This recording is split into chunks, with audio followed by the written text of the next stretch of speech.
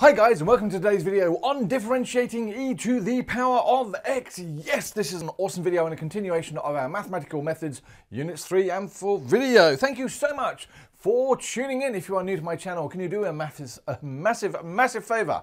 And over there in the corner is a little doohickey to click and subscribe. Subscribers make all the difference because it means that you're out there watching, and that's the best way for me to know. Otherwise, I'm sitting here a little bit lonely and depressed. Talking to myself. So thank you very much for clicking and sending a shout out to a couple of your mates. Now this is a continuation. We've already done differentiating in mathematical methods in a previous video. We're continuing on now, having done logarithms and exponentials, yes, to differentiating e to the power of x. By the end of this video, as I say above, I want you to be able to differentiate e to the x, which is really easy, by the way, to be able to know how to apply the chain rule to differentiate more complicated exponential functions, and then how to apply them to functions or questions relating to things like, you know, gradient and chain rule and whatever else. This really is an awesome video. Now, at the end of the day, it's important to realize that when you are differentiating, you are finding the value of the gradient of a tangent to a point. I say that over and over again. It is so important, because if you understand that it's the value of a gradient of a tangent at a point, then any question they throw at you later on shouldn't be overly difficult.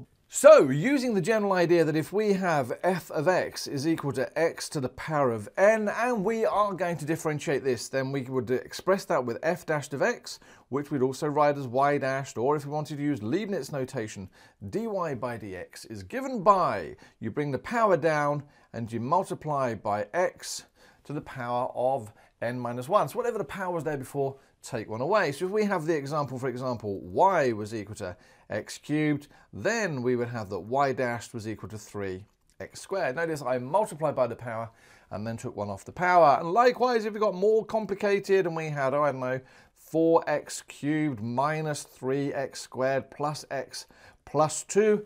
So then differentiating this, let's have y dash is equal to, well, the 3 times the 4 gives me 12x, take one off the power, minus 3 times 2 gives me 6x, take one off the power, which is 1, and then plus 1. Why would you do the plus 1? Well, that's originally x to the power of 1. So that would give me 1 times x to the power of 0, and we know that anything to the power of 0 is in fact 1, and 1 times 1 is 1. And we know that any constant at plus 2, for example, will disappear because a gradient of a constant is equal to 0. So that's basic differentiation. We then moved on to the general idea of the chain rule. And the chain rule was awesome because it allowed us to differentiate complicated things. So for example, if I had y was equal to x squared plus 3 to the power of 4. Now multiplying that out would be challenging and disgusting at the best of times. So what we say is, well, okay, let's take out the complicated part there and replace it with a letter. And generally speaking, we would use the letter u. So let's say that becomes now u to the power of 4, and we have to take account that u now is equal to x squared plus 3.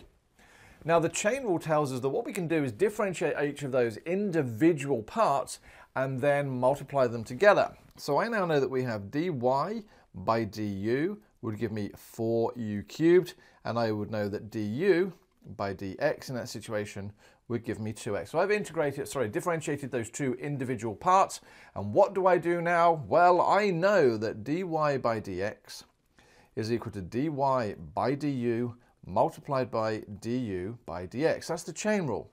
So dy by du we knew was 4. Now u cubed, we cannot put the u in here. We have to take it back and say, well, that was actually x squared plus 3 all cubed. If you put a u in, sadly the examiners get a little upset and go, no, you haven't understood and you have got this wrong. And then we're going to multiply that by du by dx, which is just 2x. So multiplying that together, we have 8x x squared plus 3 to the power of 3. Now, having done a number of those, we then realized there was actually a shortcut, and I could have gone straight to my answer without having to do all of this chain rule. Because what we noticed was, if we look at the fact that we had x squared plus 3 inside, there's x squared plus 3, what do you notice about that 4? Well, it seemed to be the bracket. It felt like I brought the 4 down and taken one off the power, which is what differentiation was. All I needed to do then was multiply by this 2x, which turned out to be the differential of the bracket. So I could have actually gone straight to that and said y dash was equal to bring the power down, leave the bracket the same, take 1 off the power, and then multiply by the differential of the bracket. That's the differential of that thing there, which gives me 2x. And that was the power and the beauty of the chain rule. Now, the great news here, ladies and gentlemen, is the differentiation, or the differential of y equals e to the x, isn't actually that complicated, believe it or not, because if I have y is equal to e to the x, then y dashed also happens to be e to the x. Whoop, whoop. Now, you can prove this, and it's a little beyond the scope of this video. I could do it, but there are lots more sort of textbooks and courses out there that will show you. But if you differentiate, if you put values of x in and differentiate anywhere along that point, you'll find that the differential is exactly the same as the original. So the great news is, the shortcut is that when you differentiate e to the x, you get e to the x. Whoa, so how does that now work with the chain rule and stuff? Well, these questions fabulously have been extracted from the Cambridge the Cambridge Mathematical Methods Units 3 and 4 textbook. Thank you, Cambridge, for allowing me to use them. So let's use some examples with some chain rule and see if there's another shortcut to be able to do this. So here is example 1. Find the derivative of each of the following with respect to x. So what that's really saying is just differentiate it with respect to x. So for that first example, for part A, I have y was equal to e to the 3x. Well, I'm going to say, I don't know how to differentiate that. So I'm going to say, well, let y now equal e to the u, and let u equals 3x. So this is a chain rule question. Right, so we now have that dy by du is equal to, the differential of e to the u is e to the u. Thank you very much. And we now know that du by dx is equal to 3. And do you remember what we do now? Yep, as I just said a moment ago, we would now say that dy by dx is equal to dy by du multiplied by du by dx, which is e to the power of u. Well, we can't write the u, we have to substitute it back in as 3x, multiplied by 3, or just 3e to the 3x. Well, bearing in mind we had that e to the 3x at the start, and it has appeared in my answer, all it appears that I've done is multiplied by that 3. And where did I get the 3 from? Oh yes, the differential of the power. And again, the power of this fabulous stuff is that we can differentiate the power and multiply it by my original function. So if I have part B, for example, and I had y is equal to e to the minus 2x, well, I could use the chain rule. And if you need to, go and do the chain rule. But I now know that my y dash is equal to the differential of this, which is minus 2, multiplied by my original function. Oh, fabulous. See, I've got e to the 2x plus 1. Again, if you want to do this using the chain rule, please, I encourage you to do it. But the rule happens again. Y is equal to the differential of the exponential power is 2, and just write e to the 2x plus 1. Now, I get very nervous using shortcuts sometimes because, sadly, people use them all incorrectly. So please make sure that you use the right shortcut in the right time. And let's just do part D for completeness. Now we have 1 over e to the 2x plus e to the 3x. Now, in this situation, this here confuses people because it's 1 over. And maybe you want to jump for the product rule, the quotient rule. No. Just realize that when you have 1 over, you can move something on the bottom, the denominator, up to the top by making it negative. And so I end up that that's e to the minus 2x plus e to the 3x. Let's call that y. So y dash now becomes equal to, well, let's now just do this in pairs. The differential of that is minus 2 e to the minus 2x plus the differential of 3x is 3 e to the 3x. And probably because they gave me it in a fraction to start with, I'm just going to do that as minus 2 on e to the 2x plus 3 e to the 3x. Whoop! Job done. We're loving this stuff. Now, example 2.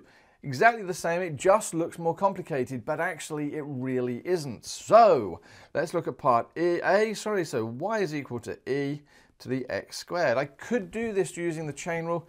I don't need to. I just know now that y dash is equal to the differential of that, which is 2x, multiplied by e to the x squared, my original function. God, stuff is awesome. And part B, yes, you can try and confuse this, but nah, we've got you. E to the x squared plus 4x. I'm going to put that in brackets to make it clear.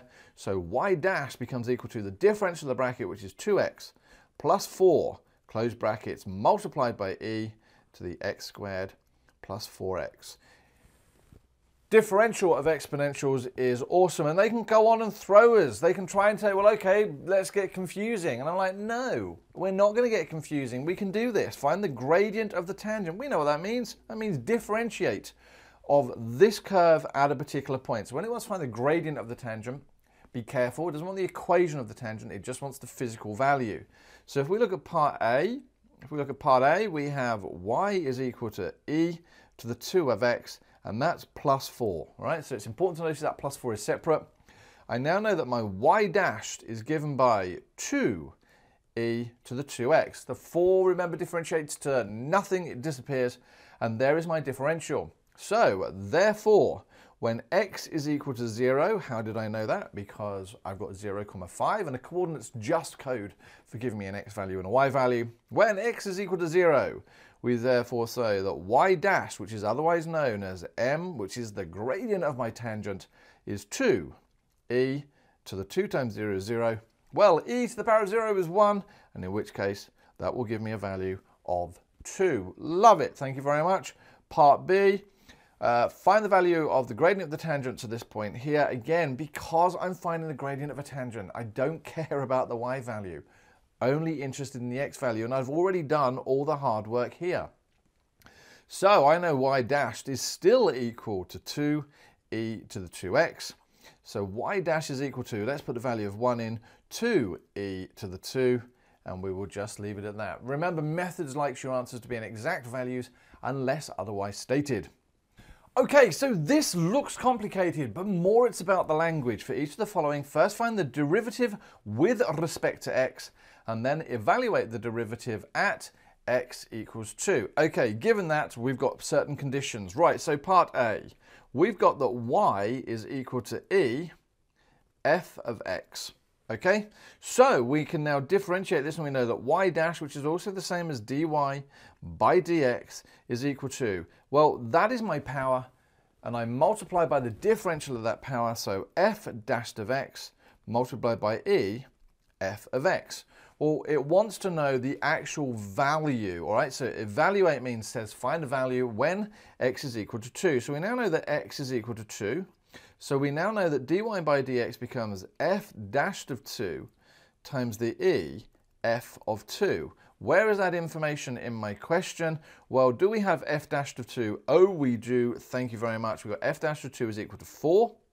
And we're going to multiply that by the f of 2. Or sorry, e to the power of f of 2. Well, do I know what f of 2 is? Oh, I do. It's 0. So there is e to the power of 0. So all I'm doing is pattern spotting, really. E to the power of 0 is 1.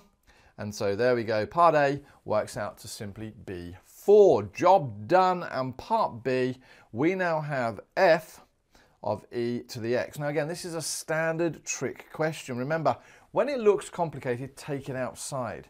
So I'm now going to say, well, let y equals f of u. I can do that, thank you very much. And let u equals e to the power of x. So dy by du now becomes f dashed of u. And we know that du by dx is equal to, oh, e to the x. Thank you very much. So we now know that dy by dx becomes equal to f dashed of u, which we know is e to the x, multiplied by du by dx, which is e to the x. And again, they're looking for us to evaluate when the value of x equals 2.